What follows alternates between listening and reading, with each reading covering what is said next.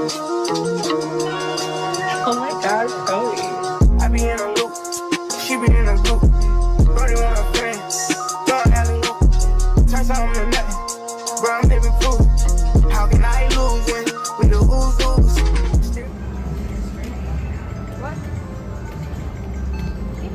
Alright, we're betting a progressive version of double-double bonus.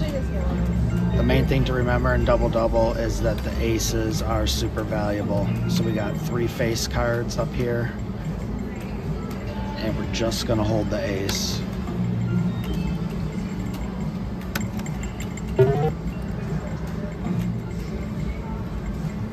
Here we're going to hold the ace and the jack because they're suited.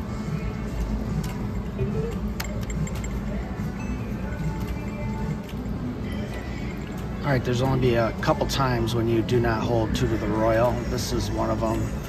You never hold ace 10 suited.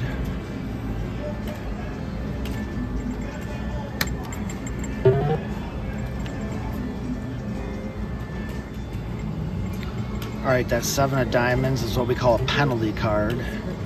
If that was a 7 of clubs, you would hold king 10, 2 to the royal. But this is another situation where you do not hold king 10 because that extra diamond is a penalty.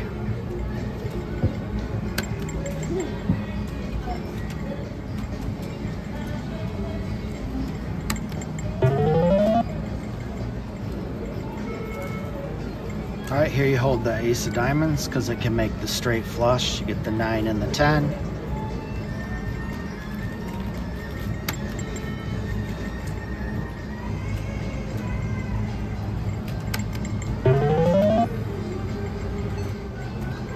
Back to back, we need a jack.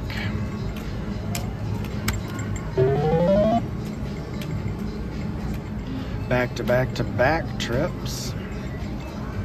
Weirdest hand I've ever had was I got dealt back to back 4 9s.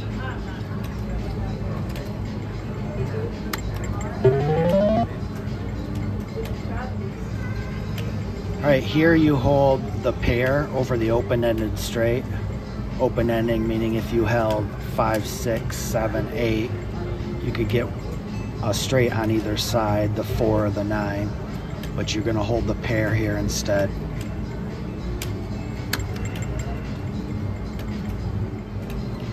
Alright, in double-double bonus, if you get 2 pair and one of the pair are aces, you drop the other pair. So you just hold the aces here.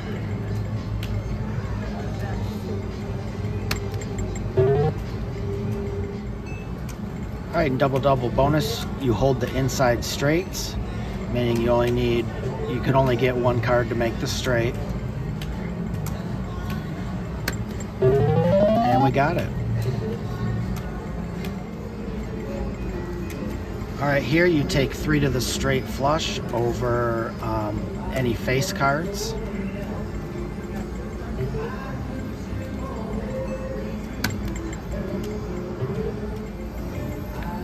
Alright, instead of 2 to the royal, you take all 4 to the open-ended straight.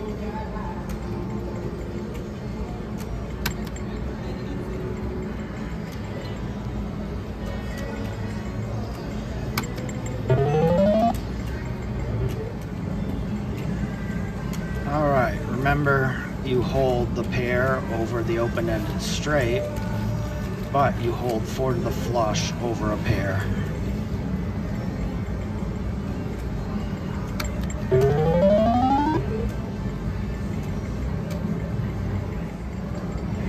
Alright, you hold the open-ended straight over 3 to a straight flush. Even if it was 3 in a row with no gaps, you'd still hold the open-ended straight.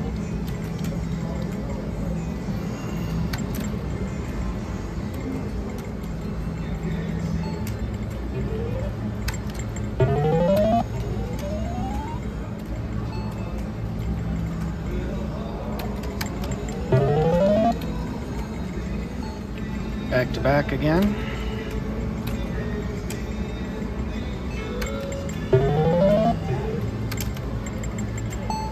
Oh, back to back to back. This time 3s on the ends. And finally got one.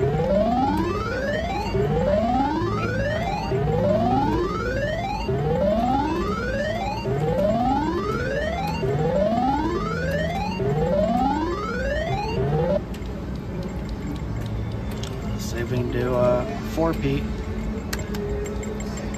No such luck.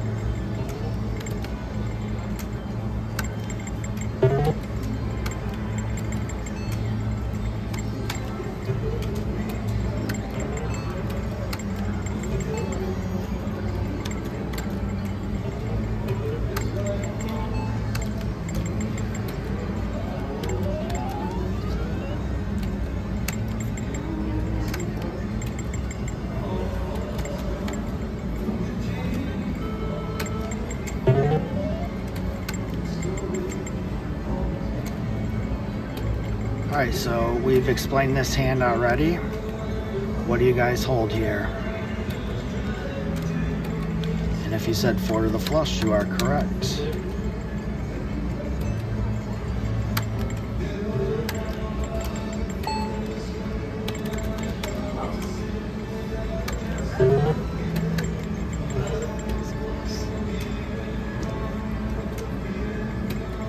Alright, we've gone through this one as well. What do you hold here?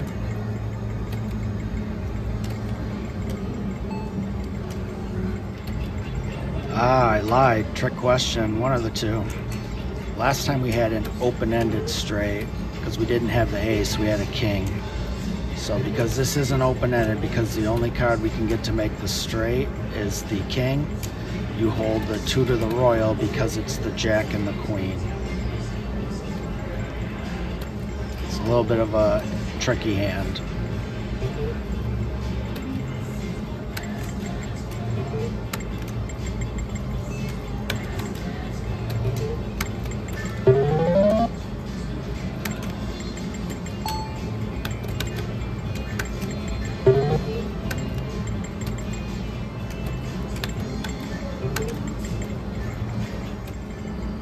All right, this is another very tricky hand.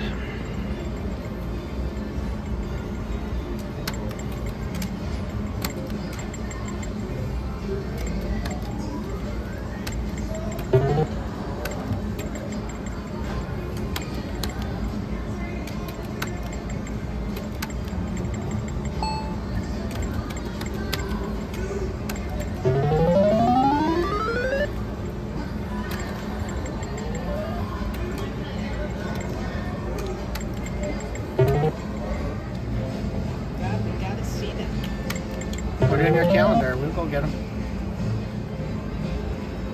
All right, remember you hold the inside straights. All right, here you only hold 3 to the royal flush. It's a 1 in 1,000 chance of getting that royal flush, but it's still better in the long run to hold this than to hold 4 to the flush.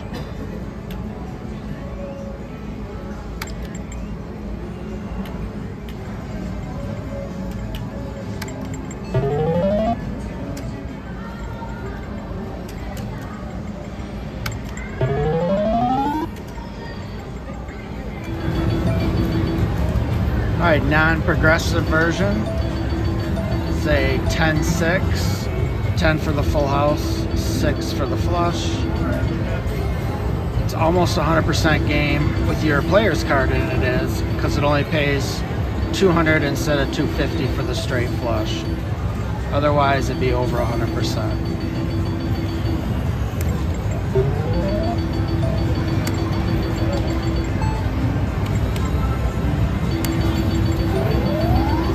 There we go, 200 bucks.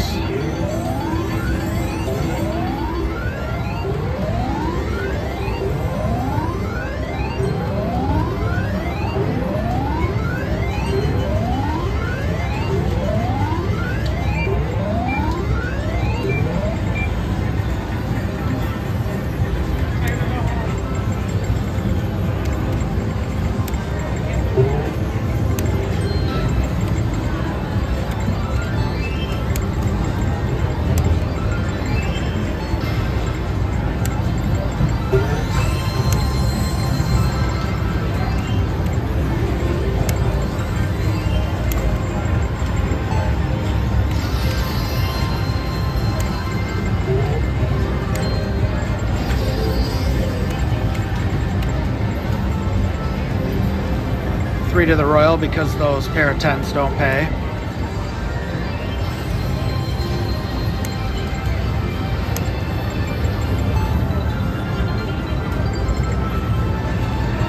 This is what makes this such a good game, because it pays 50 coins for that full house.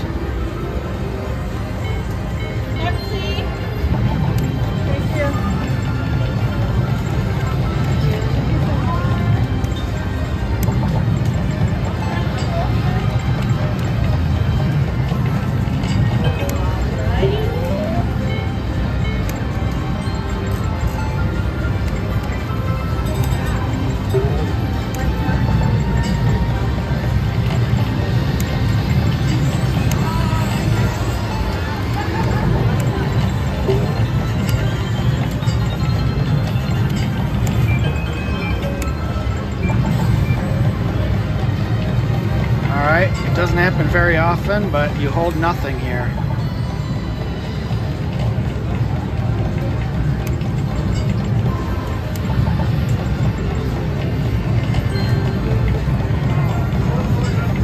All right, same thing, hold nothing.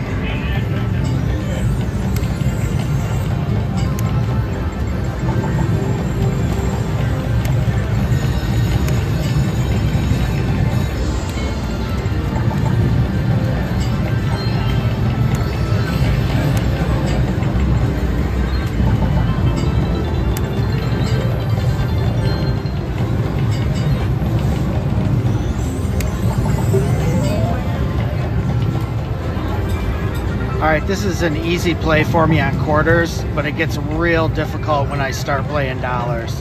I can stomach it on 50 cent, but man, that's how you know when you're playing out of your league, is when you can't drop this full house. So this is a correct play. When you have a full house full of aces, you gotta drop the pair. Here we go.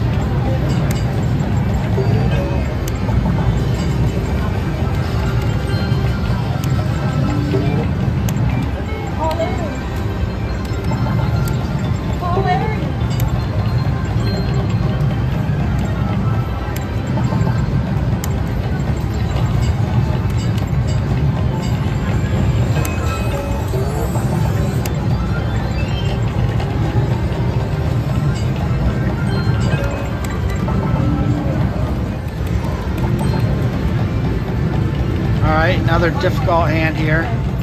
You drop the 9 to go for the straight flush because it's not open-ended.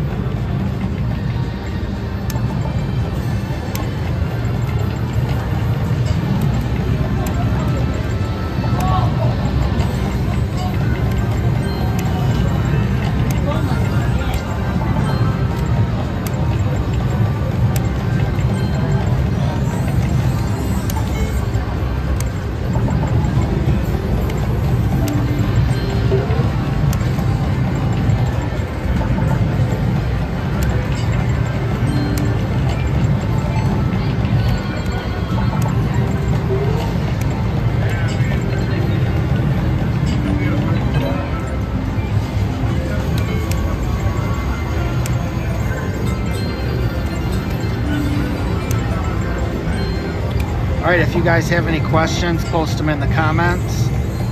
You can go to my page. I got a how to play in the playlist. You got tons of different games. Deuces.